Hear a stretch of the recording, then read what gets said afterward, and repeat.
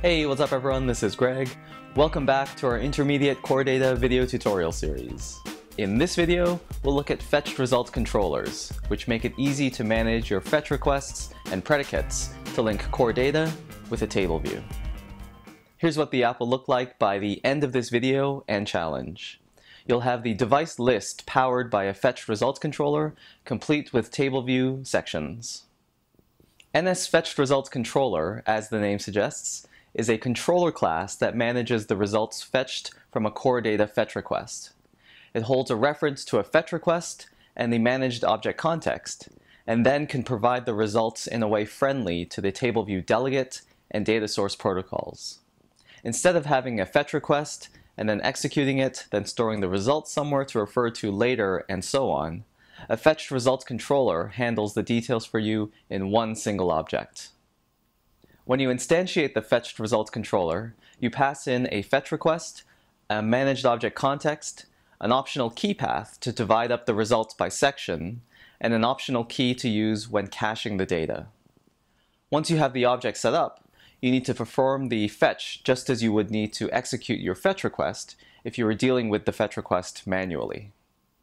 There are two additional bits of configuration you can set up: caching and the fetched result controller delegate. If you provide a string as the cache name, the fetch result controller will cache the results. This cache will even survive across app relaunches. And that means if you have many records among many sections, then caching will help speed up the data access. If you set a delegate object, then the fetch result controller will listen for changes to the objects in the set of results. That means if you're looking at the table view, and the data displayed changes because of a background save or something like that, the fetch results controller will notice the change, and then it'll inform the delegate with a callback that something has happened. Then you can update the table view with the new information.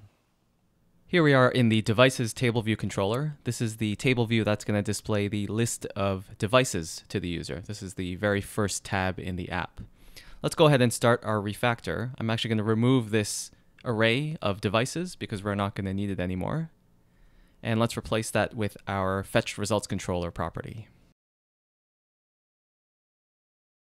I've made that an implicitly unwrapped optional because we're going to initialize that down here in viewDidLoad. Let's go ahead and add that code.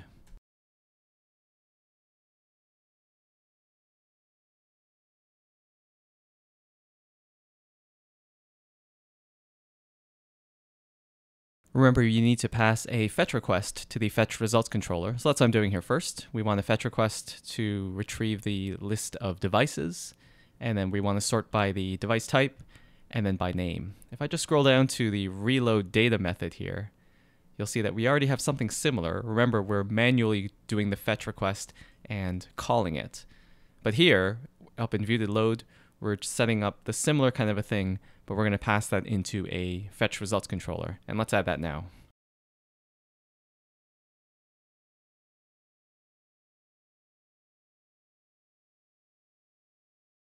Here we're initializing our fetch results controller.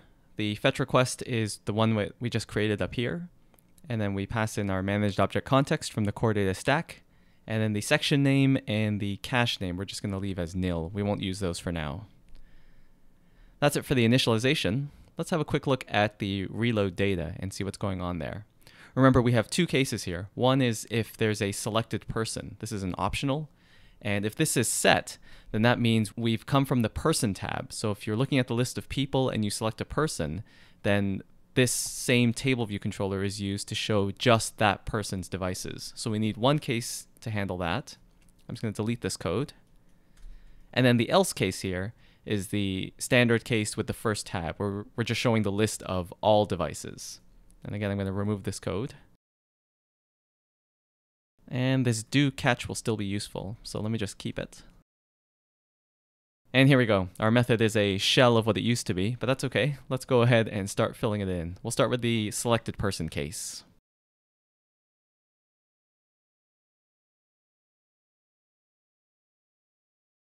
This one is easy. If we have a selected person, then we just set the fetch results controller's fetch requests predicate to this new predicate, and we're just going to look for the owner is equal to the currently selected person. Again, that's in the easy case. And then let's look at the else case. This one is just as easy. Remember that the reload data takes this predicate parameter. So when you refresh the data, you need to pass in a predicate here. And so all we need to do is pass that predicate onto the fetch results controller's fetch request. So we set that here, and that's all we need to do. For the do catch block, remember when you execute a fetch request, you need to wrap it in do catch because it's possible that it can throw an error. And similarly, when you perform the fetch on the fetch results controller, you also need to wrap it. So I've already got the do catch set up. Let's go ahead and perform the fetch. And that's it. We'll perform the fetch, and then we reload the table view, and that is it for the fetch results controller getting the data. Now there are a couple of places left in the view controller that we need to fix up. Let's just see where the errors are remaining. Number of sections in table view, we're still just going to have one section. I'll leave that as 1. Number of rows in section, right now we're still accessing that old devices array that we don't have anymore. Let's go ahead and refactor this to get the number of rows. The fetch results controller has this property sections. It's an optional and it's an array, one for each section. So I'm going to do a little optional chaining, make sure that this property is there. We're going to index into it by section. That's again passed in as a parameter. And then we're going to grab the number of objects property on it. And if something goes wrong in the optional chaining, something isn't quite right and there's a nil in there somewhere, then we're just going to use nil coalescing and use 0 as a good default to return here. There's the number of rows. Let's look now at self table view, self or row at index path. And again, before we set up the cell with the device details, we're getting the device from that devices array that doesn't exist anymore. Getting the data from the fetch results controller is also super easy. You don't have to worry about sections or rows or any of that stuff. If you have multiple sections, then you'd have to index into it like a multi-dimensional array. You don't have to do any of that stuff. It has a very handy object at index path method. You just pass in the index path and you're done. It'll return an NS managed object back to you. But since we know these are devices, I'm just going to force cast it to a device. And that's all we need here. Got one more thing to fix up way at the bottom for the segue. If we're showing the list of all devices and you tap on a device, then it will push onto the navigation stack the device details screen to show the details of the device. And this is the prepare for segue where we're passing that along. And again, we're accessing that devices array that doesn't exist anymore. Let's go ahead and change the code there. And similar to table view self or row at index path, we're just going to call object at index path, give the selected index path, that's the one that's currently selected on the table view, and again we can just cast it as a device. And that's it for the table view controller. We should have it all set to use the fetch results controller. Let's build and run and have a look. All right, here's our app. It still looks good. It's still running and starting up. We've got our list of devices.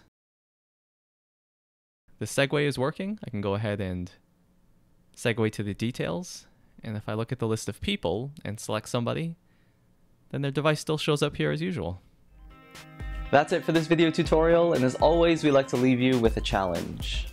Now that you have the fetch results controller set up, you'll take one more step and see how easy it is to have it split up the data by section and then configure the table view to display those sections. I hope you've enjoyed this video tutorial. Thanks for watching, and we'll see you next time.